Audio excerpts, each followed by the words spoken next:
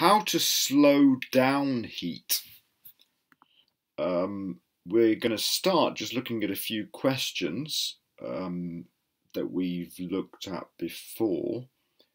First question, how do you stop heat flow? Next question, what is a thermal envelope? Next question, what is the heat loss form factor? Next question, what can nature tell us about building a low energy house? And another question to think about is, are there any situations when you don't want high insulation and low form factor? That's something to think about. I'm just going to answer some of these questions now. We're just going to look back on them. The first question, how do you stop heat flow?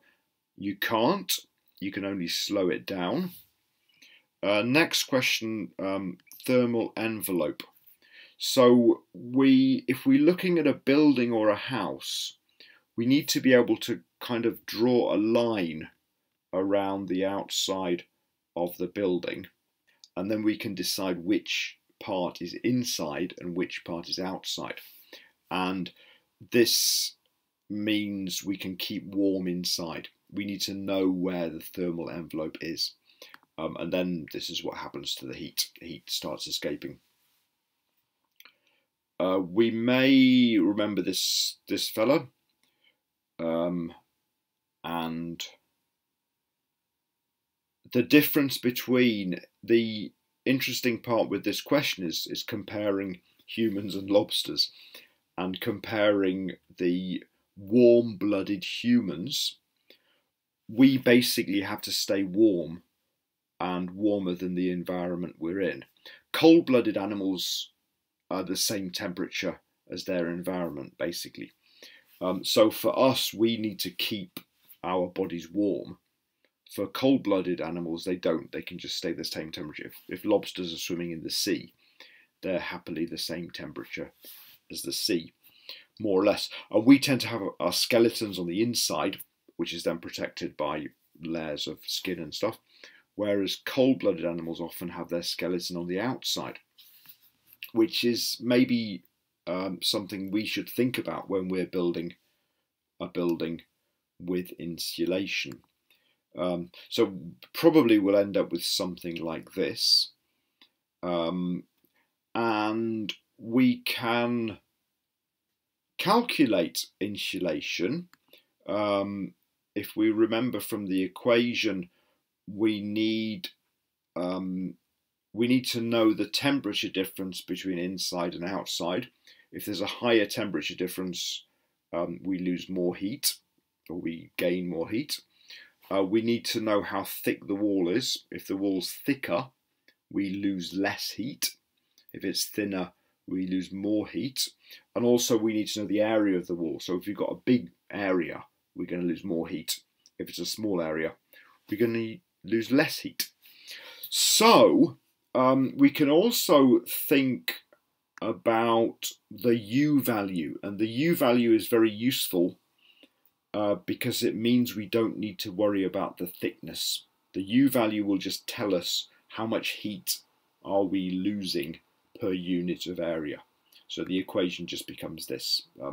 It's the U value times the area times the temperature difference. And we're going to talk about U value today. And what we're going to look at is what happens when you have two different insulators. You may have a wall that has wood and then some kind of insulation on the outside of the wood, probably. Or you may have this situation where you have part of the wall is made of one material, another part of the wall is made of another material. Now, if you're thinking about insulation, one of these may be wood, which is not it's not a good insulator, but it's not a bad insulator. And insulation materials which are much better than wood. So if you have a choice as far as insulation is concerned, which do you think is better? Which do you think will give us a warmer house? Should we have the insulation in series? So we've got a layer of wood and a layer of insulation, or can we put wood here and then insulation here? Have a think. Notice that both of these are using the same amount of each material. So they're both half and half wood and insulation. It's just a question of whether they're this way or this way. So while you're thinking about which one of those is better, let's just see how we would go about calculating which one is better. And the calculation, another thing I'm just going to introduce is what's called the R value. And R is resistance, and it's the kind of the opposite of the U value. So for a U value, a low value is better insulation. A higher value is worse insulation. So aluminium has a very high U value. Polyurethane has a very low U value. For the R value, it's the opposite. So for R value, aluminium has a very low R value. Polyurethane has a very high R value.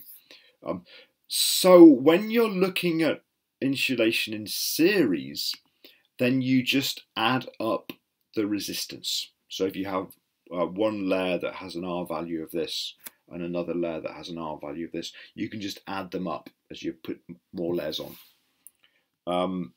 Or to put it into terms of U, you need to add up 1 over U. So 1 over U equals 1 over U1 plus 1 over U2 and so on. If you've studied any electricity, this is very similar to resistors in electricity. If you put a load of resistors together in series, you just add up the resistances. So it's the same calculation. That's the R value then. So we can look at an actual calculation. Let's say that this is wood on the left and glass wool on the right. So the maybe structural layer is wood, which has a K value of 0.6. So this means if it's, let's say that it's 100 millimeters each, we've got a 200 millimeter thick wall, 100 millimeters of wood, 100 millimeters of glass wool. And the U value of the wood is going to be 1.6. The U value of the glass wool is going to be 0.4. So we can work out the U value for the wall by 1 over U is 1 over 0.4 plus 1 over 0.6. We can calculate this, that U comes out about 0.32 watts per meter squared Kelvin. So we can then take this, if we build a house like this, we can work out how big is the wall area, and we can put the U value in. We can put the temperature difference in, and we work out how much heat we're losing. So that's for calculating in series. Just remember that number. And how about parallel? So we'll do the calculation next. Before we do the calculation, do we expect this U value to be higher or lower? What do we think? Do we think it's going to be, is this going to be better at insulating than the series, or is series going to be better than parallel? Let's just predict what kind of answer we're going to get before we do the actual calculation. So for parallel, when insulation is in parallel, we basically need to average each of the U values. So we work out how much area, what's the total area, how much of the area is this insulation, how much is this insulation, and then we just work out kind of like a percentage. So again, this is similar to putting, it's not the same, it's similar to putting resistance in parallel. Similar thing happening to resistances, and the equation is similar, not exactly the same. So insulation in parallel, then we have glass wool. This time each part is 200 millimeters thick. Remember, we've got the same amount of the materials. So the glass wool U value is now 0.2. The wood U value is now 0.8. And the area is the same amount of area. It's 50-50, half and half. So it's a half of one, half of the other. So we now have a U value of 0.5. And this, sure enough, is higher. So which one is better? When I say better, I mean better for insulation, better for keeping our house warm. We're better to use series rather than parallel if we can, because this is going to be 0.32 rather than 0.50, which is quite a bit better. We're going to use a lot less heat if we put the insulation in series, and we lose more heat if it's in parallel. Which one do you think is more useful in a building? Now, I've got a couple of pictures just to show you what happens in buildings. This one is construction of a wooden framed building, and you'll notice that the wall structure has these wooden pillars and wooden posts, and there are big gaps between them, and it would just be really sensible to put insulation in the gap between the bits of wood. So this is kind of going to end up in parallel rather than in series. Here's another picture of a house. It's not a very low energy house, but you'll notice they've got these doors and windows that they put in the wall. And of course the doors and the windows are made from a different material to the rest of the wall. The roof is a different material to the walls. So what tends to happen in buildings is we don't always have the same material all around the walls. So we can't always do things in series, even though it would be better. And what happens more often is we have some kind of compound insulation. So the wall structure is made up of some layers that have got bits of wood in, some layers that have mixed materials. And this is the kind of situation we may get where if this is looking, probably this is looking down, cutting through the wall and looking down, so you can see the posts sticking out. And you can put insulation between the posts, and you can put a layer of insulation maybe on the inside and a layer on the outside. You may want to do that. So let's do that then, and let's try and work out what is the U value of this wall. So here are some steps for solving problems. I gave you some advice for doing calculations before. This is similar advice. So the first thing we need to do when we're solving a problem is work out what the problem is. What exactly are we trying to work out? And often when we're doing this, drawing a picture will help us work out what we're trying to find out. You need to plan your strategy. So how are you going to work out this problem? Usually this will mean you need equations. So you need to find the equations first. The equations are our tools. Once you've found the equations, the next thing to do is to find the data. So don't start with the numbers, start with the equations, start with the formulas, work out what the formulas are, and then you can put the numbers in. Then you can calculate. When you're doing this, as I advised before, use lots of paper, try and keep track of every step that you make, and then check, and then check again. So let's just start off first of all by formulating the problem.